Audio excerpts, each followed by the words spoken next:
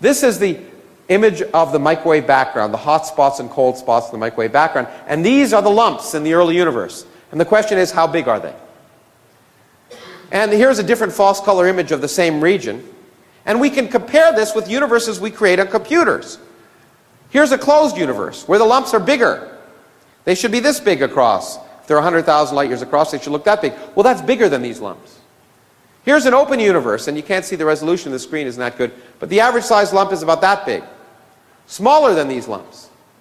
But just like Goldilocks, in a flat universe, it's just right.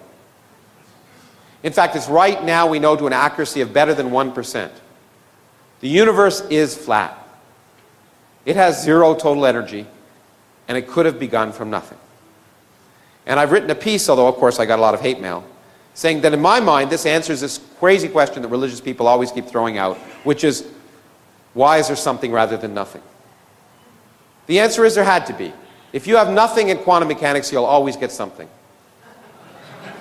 It's that simple. It doesn't convince any of those people, but it's true. Now, great, we know the universe is flat. But if you've been awake, you realize, 10 minutes ago I proved the universe was open.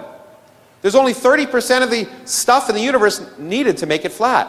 Where's that other 70%?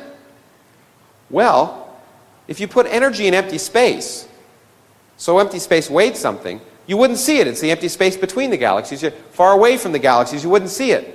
But what would that empty space do if you put energy in it? Well, it produces a cosmological constant.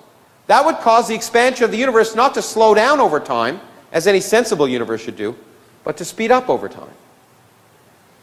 In 1998, people measuring these supernovae at large distances to measure the Hubble diagram tried to see what was happening at large distances to see if the universe was slowing. Well, they all knew the universe was slowing down. They wanted to measure how much. This doesn't look like much, but it was a revolution in cosmology.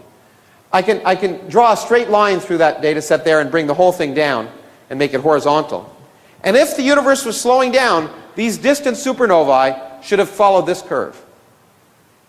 Much to the surprise of the observers, the supernovae lay above the straight line.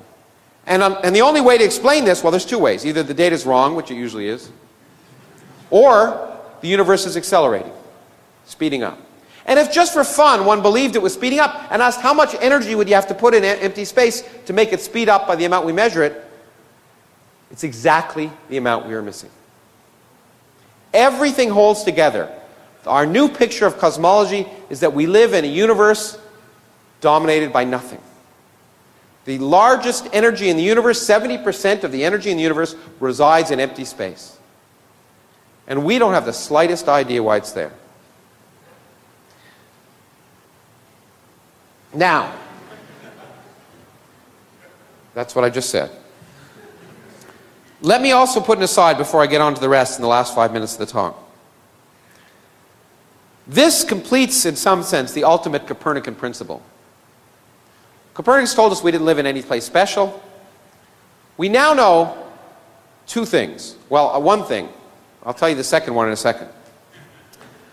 This tells us that we are more insignificant than we ever imagined. If you take the universe, everything we see, stars and galaxies and clusters, everything we see, if you get rid of it, the universe is essentially the same. We constitute a 1% bit of pollution in a universe that's 30% dark matter and 70% dark energy.